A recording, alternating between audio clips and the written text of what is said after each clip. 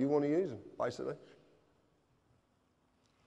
I must never harm another or cause another loss, any form of loss. I'm free and unlimited ability to contract and settle debt in private and under commercial law. I can basically do as I please as long as I abide by these principles. My person, that's attached to me, is Mr. J. Harris, who's a fictional entity created by the government. Subject to civil policy jurisdiction, must fulfil all duties given to and governed by corporate policy, tax, etc., under statute. Does business in the public sector, I don't. So what is a person? Okay. They're inviting a person created by the United Kingdom Corporation. They created something when you were born. You just didn't know because you couldn't know. Your parents didn't know and their parents before them didn't know because it's been hidden from you.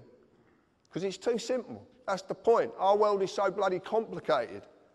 But it's not complicated. Everything complicated has a very, very simple foundation. Everything. I'm just simple. I just look at things simply. Your person was created when your birth was registered and evidenced by your birth certificate. Man created government, which in turn created persons. Your person is not you. It is a legal fiction which you are falsely identifying with because you've been deceived. Massively. You don't get to say what its rights and duties are. The United Kingdom Corporation does. Like I said, you've been misled and you've been deceived. Let's define the word person. Includes natural person, firm, co-partnership, association, limited liability, company or corporation, legal personality. Well, I've got a problem with this. First off, the first one we had was how can you define person with exactly the same word because you're failing to define anything? And this is in Black's Law Dictionary, 8. If you look at person in Black's Law Dictionary 3, you'll see it's a fiction. Actually says it, it's a fiction. Because it's not real. It's not real. And I want to ask a question as well. Why would you need 8 revisions of one dictionary of law? For what possible reason? Why would the words change? But why would they change? A word means something and it never changes. So if it's being changed for a reason.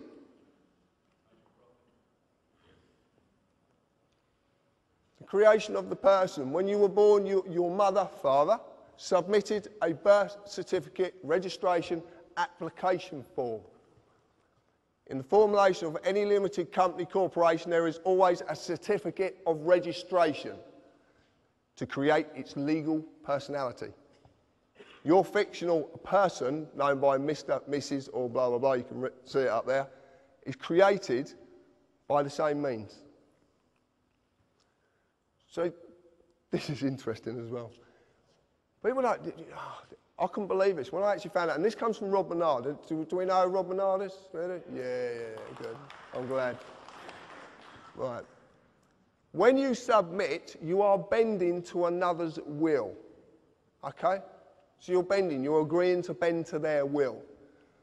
When you register, you are handing over title ownership of whatever you're registering to whoever you are registering it to.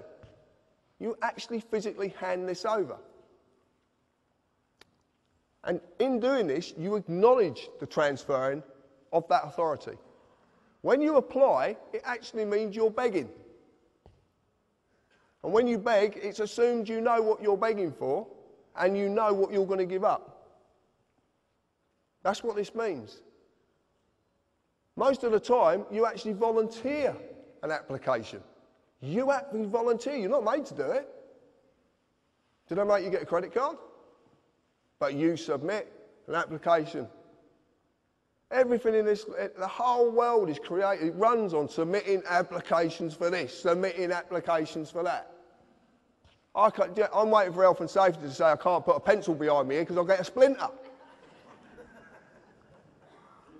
But it's going to come, and you know it's coming.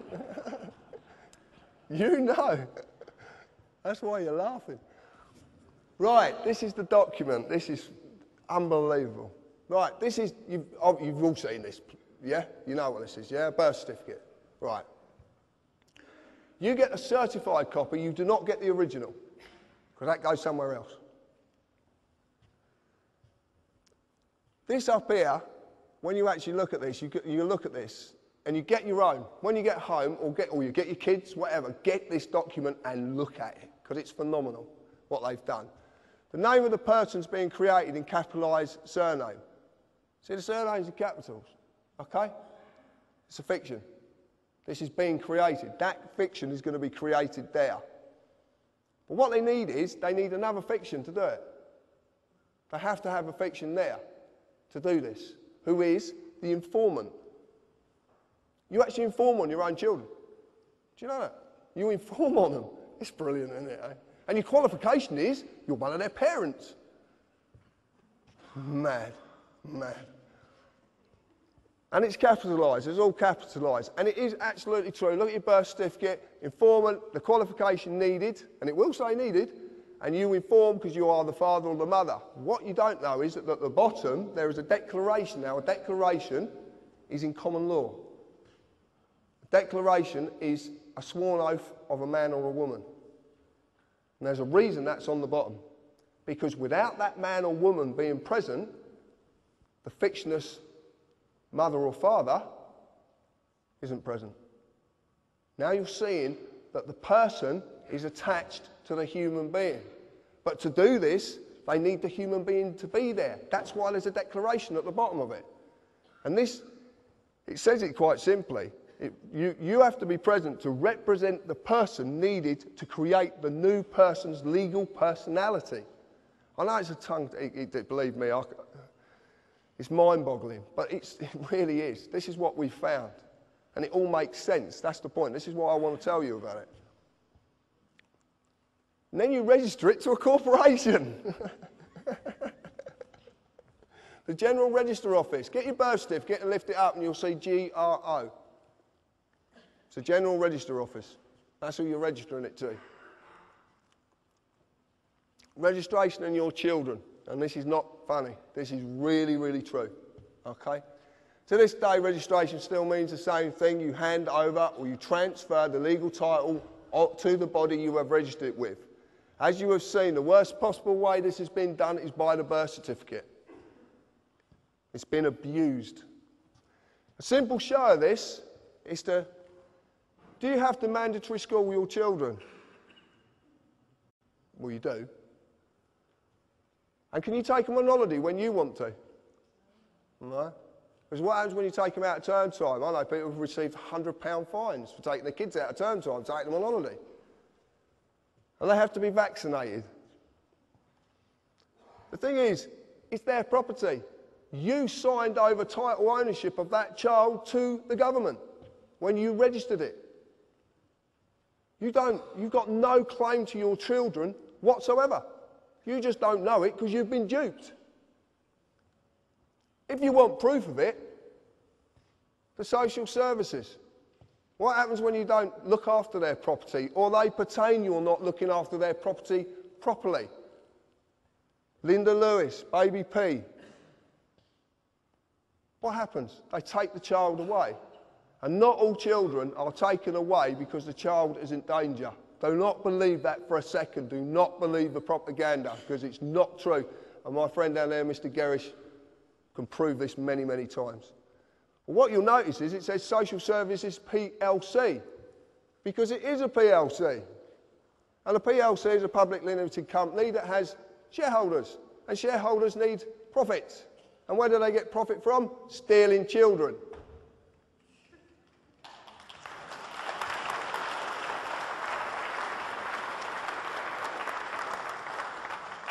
I couldn't believe this when I found it. I was stunned.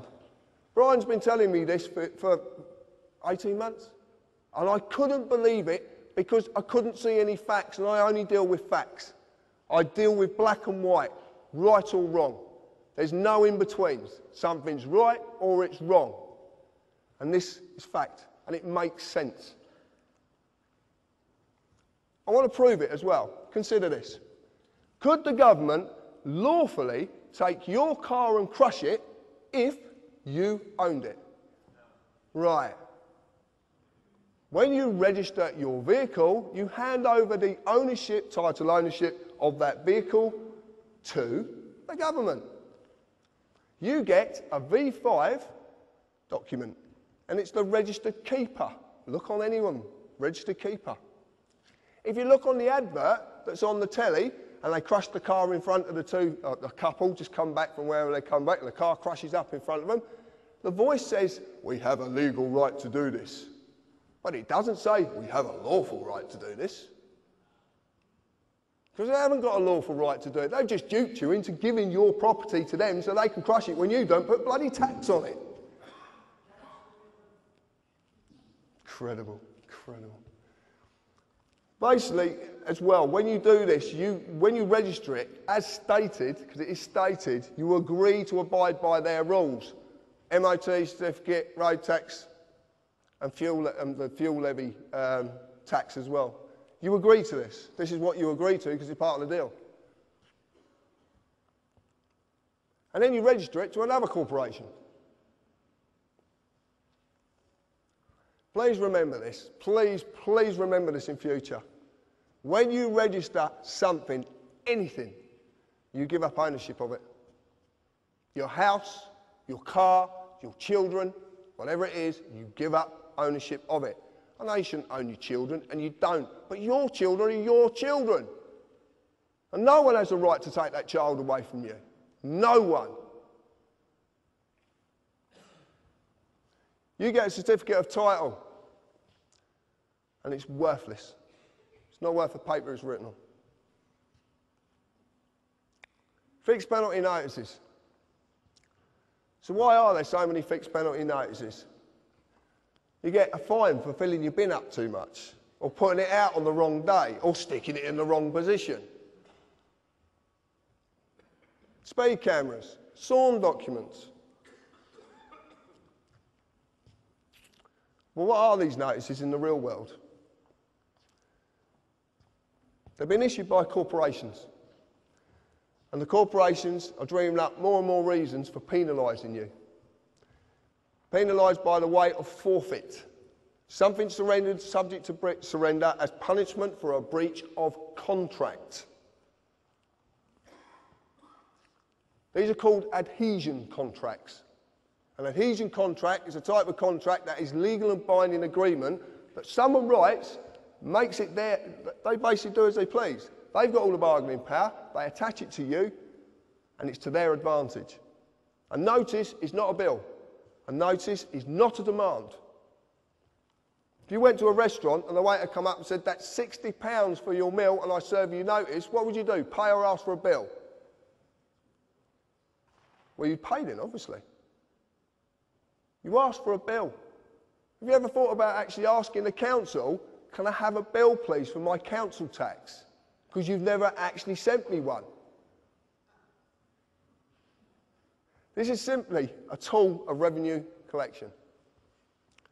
And the true reason this is being forced upon you is because your person is simply to maintain the illusion that they have control over your life, your fortune, and your freedom. Because your fear and their ability to take from you something you deem to be valuable. And that is money. Yeah? Do we all believe money is valuable? We all use it every day, don't we? Yeah? And we all believe it's got some worth. These pieces of papers and coin has some worth. Because you can take it somewhere and someone will give you services for it. I shouldn't have said it that way, should I? You can buy things for it or you can trade it wherever. You believe it's valuable. But have you ever asked yourself this? Have you ever asked this? One, it's all in capitals.